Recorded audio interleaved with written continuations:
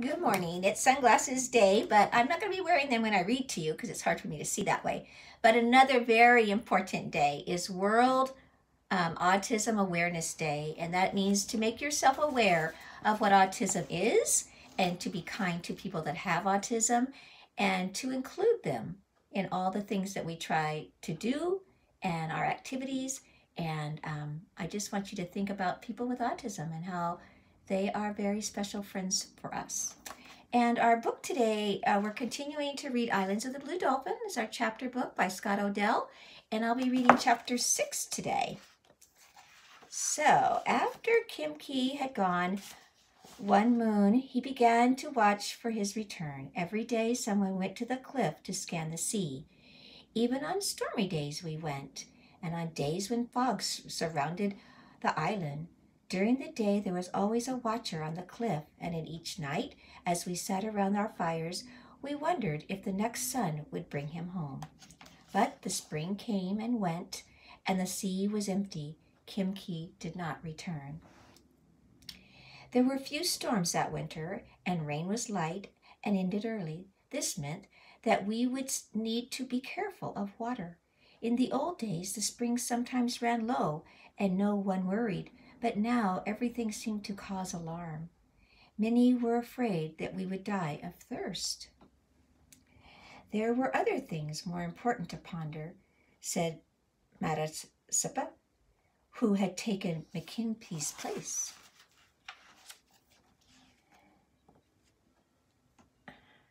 Matasippa meant the Aleuts, for it was now the time of the year when they had come before.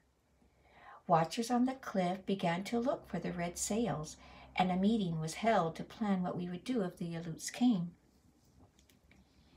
We lacked the men to keep them from landing or to save our lives if they attacked us, which we were certain they would. Plans were therefore made to flee as soon as their ship was sighted.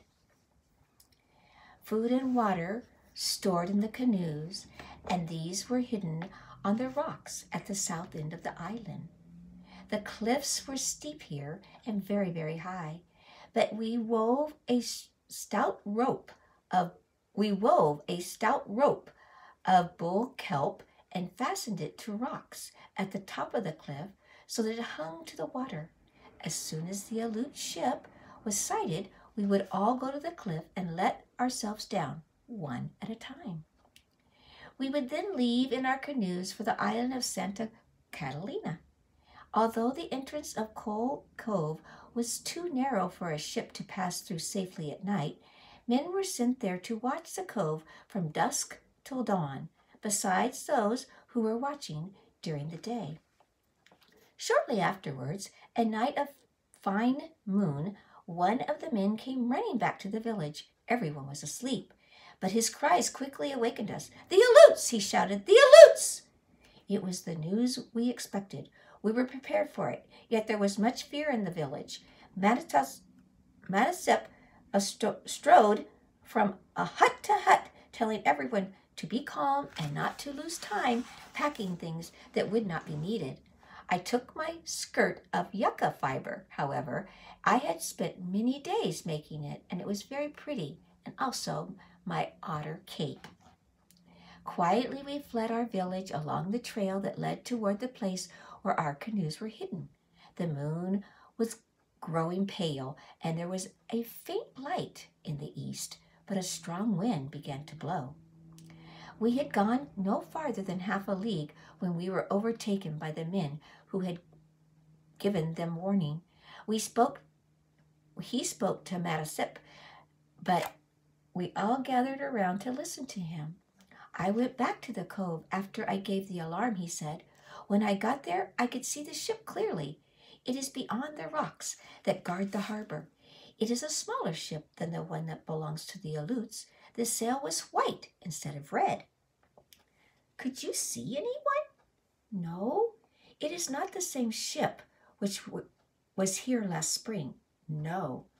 Matasip was silent, pondering on the news. Then he told us to go to where the canoes were and wait for him, for he was going back. It was light now, and we went quickly over the dunes to the ledge of the cliffs and stood there while the sun rose. The wind grew cold, but fearing that those ships would see the smoke, we did not start a fire, though we had a meal to cook for breakfast. Instead, we ate a small quantity of dried abalone, and afterwards my brother Ramo climbed over the cliff. No one had been down the rocks since the canoes were hidden, so we did not know whether they were still safe or not. While he was gone, we saw a man running across the dunes. It was Nanko carrying a message. He was sweating in spite of the cold, and he stood trying to catch his breath. We all waited, urging him to talk, but his face was happy, and he knew that he brought good news. "Speak," everyone said in a chorus. "I have been running for more than a league," he said. "I cannot talk." "You are talking," someone said. "Speak, Nanko, speak," cried the voices. Nanko was having fun with this. He threw out his chest and took a deep breath. He looked around at the circle of faces as he did not understand why everyone was staring at him. "The ship," he said at last, saying the words slowly, "does not belong to our enemies, the Aleutes. There are white men on this ship, and they have come from a place where Kimki went when he left our island." "Has Kimki returned?" the old man broke in. "No, but it is he who saw the white men and told them to come here." "What do they look like?" Olape asked. "Are there boys on the ship?" asked Rainbow, who had come back with his mouth full of something. Everyone seemed to be talking at once. Nanko made his face stern, which was hard for him to do because his mouth had been cut in a battle with the Aleutes, and ever since it always looks like he was smiling. He held up his hand for silence. "The ship has come for one reason," he said, "to take us away from Kalatz." "To what place?" I asked. It was good news that the ship did not belong to the Aleutes, but where would the white men take us?